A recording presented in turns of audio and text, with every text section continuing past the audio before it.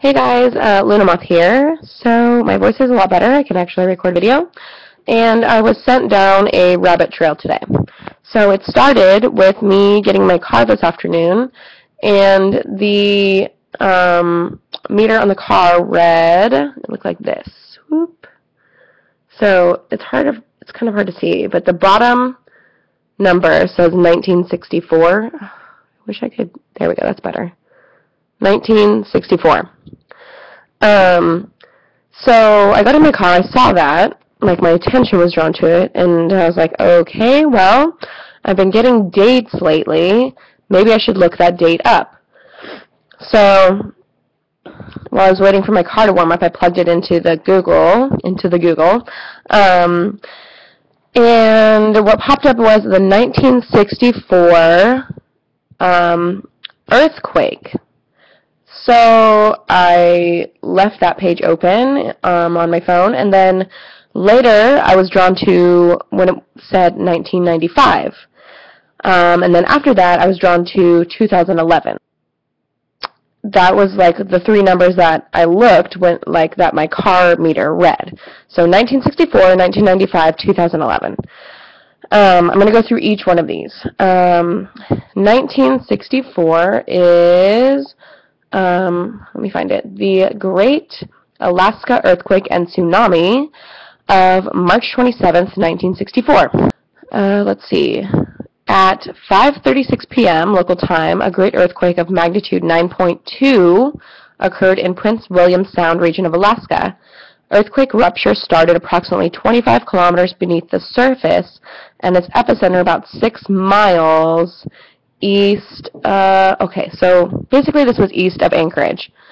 The earthquake lasted approximately 4.5 minutes, and is the most powerful recorded earthquake in U.S. history. It is also the second largest earthquake ever recorded, next to the 9.5 magnitude earthquake in Chile in 1960. The map shows the epicenter of the 1964 Great Alaska Earthquake caused when the Pacific Plate lurched northward underneath the North American Plate. So this is a megathrust earthquake. This is the earthquake that I've been describing that is coming to this world. So I've got more details on it. I'm going to put all the links below in the text box also, so you guys can take a look at this for yourself. Anyway.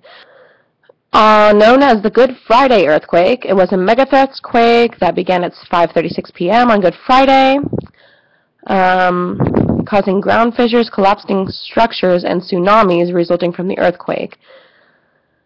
Let's see, what else? Oh my gosh, okay. Okay, wait. The powerful earthquake caused soil liquefaction in the region.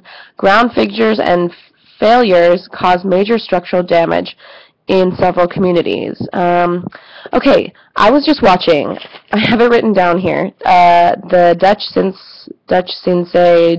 whatever. I don't know how to pronounce it.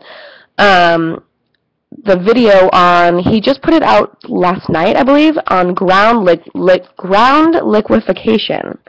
And that has to do with the earthquake that was in Japan in 2011, which is the 2011 that I got. Oh my gosh, okay, I didn't even connect this until right now. So I was watching that video, and I was like, oh my gosh, when I was being described, like, what the earthquake would be like, I kept getting the word liquid, liquid, liquid, and I didn't realize that it was talking about ground liquidation. It's not that hard. Until I saw that video and connected that, because I thought it was dealing with, like, how the ground would feel, like it would feel like liquid or jello, because I've gotten, like, a gelatinous or, like, jello confirmation before of, like, what it would feel like, but I didn't realize that I was being told that it would be ground liquidation. I didn't know that existed. So anyway, okay, here we go. So the Dutch Sense video is titled, let me find it, Japan 2011 Quake Ground Liquefaction Remember the past or we will repeat it. So anyways, I saw that video and thought that it was a warning. Okay, soil liquefaction on Wikipedia describes a phenomenon whereby a saturated or partially saturated soil substantially loses strength and stiffness in response to an applied stress, usually earthquake, shaking, or other sudden change in stress conditioning, causing it to behave like a liquid. Okay, phenomenon is most often observed in a saturated, loose, or low-density sandy soils. This is because a loose sand has a tendency to compress when a load is applied. Dense sands, by contrast, tend to expand or dilate. Let's see. The water pressures may build to an extent where they exceed the contact stresses between the grains of soil that keep them in contact with each other. These contacts between grains are the means by which the weight from buildings and overlying soil layers are transferred from the ground surface to layers of soil or rock at greater depths. This loss of soil structure causes it to lose all of its strength, the ability to transfer shear stress, and it may be observed to flow like a liquid, hence liquefaction. Although the effects of liquefaction have long been understood, it was more thoroughly brought to attention of engineers. Oh, here we go. After the 1964 Niigata earthquake, the 1964 Alaska earthquake, it was also a major factor in destruction of San Francisco's Marina District during the 1989 Loma Prieta earthquake, and in Port of Kobe during the 1995 Great Hanshin earthquake. Okay, when I Googled 1995, the Hanshin earthquake was the one that first came up, and I couldn't understand the connection to 1964 and 2011 because I was looking at the earthquake's magnitude, because 1964 and 2011 are both in 9.0 magnitude range, but the 1995 quakes, all quakes that happened during 1995, the largest was 8.0, and the Hanshin earthquake was like 6.8. It wasn't even, I mean, that's a large earthquake, but compared to 9.0, that's nothing. Okay, this makes sense. Okay, I'm being pointed to ground liquidation, soil liquefaction, coming with this mega thrust earthquake. So this is something we're going to have to be dealing with. I think we're good on this. I think that's what I was supposed to find in there. Okay, so let's move on to the 1995 earthquakes. Earthquakes in 1995. Great Hanshin earthquake, or the Kobe earthquake, was an earthquake that occurred on Tuesday, January 17th, 1995 at 5:46 p.m. The timing on that is actually really close. The 1964 earthquake was also like 5:30 p.m.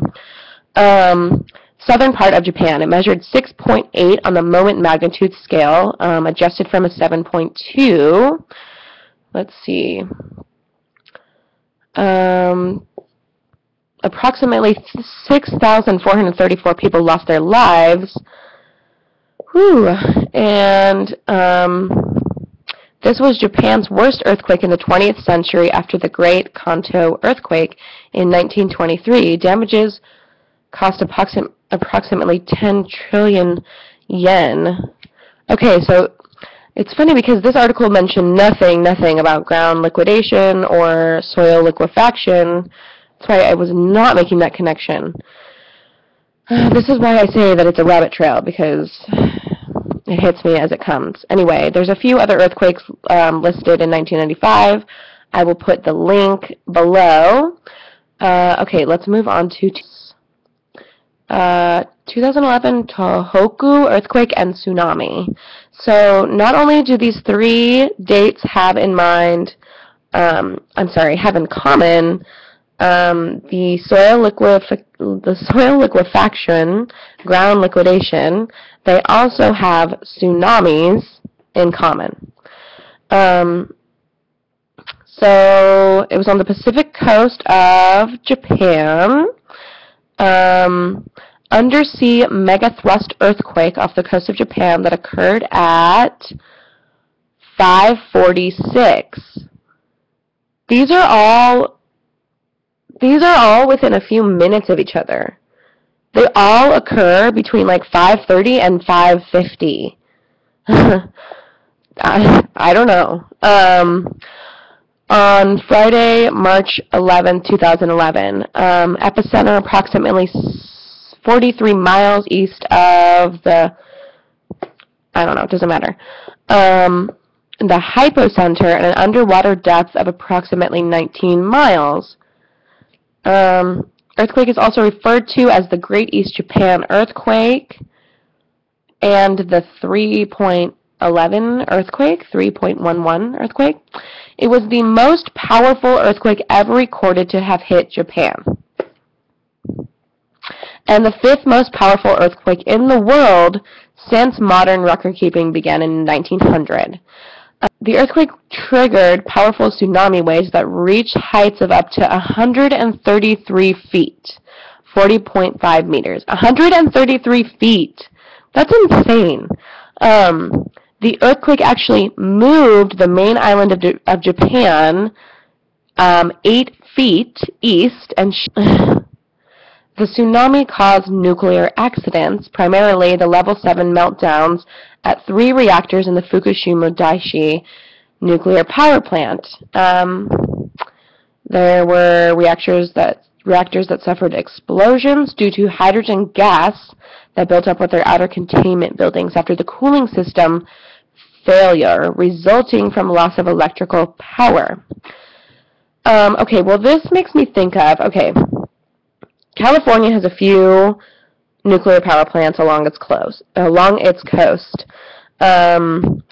Closest to like the 714 area code would probably be, wow, I am just having massive brain farts today. San Onofre. We call them the giant boobs because they look like boobs. It's like 2 lumps.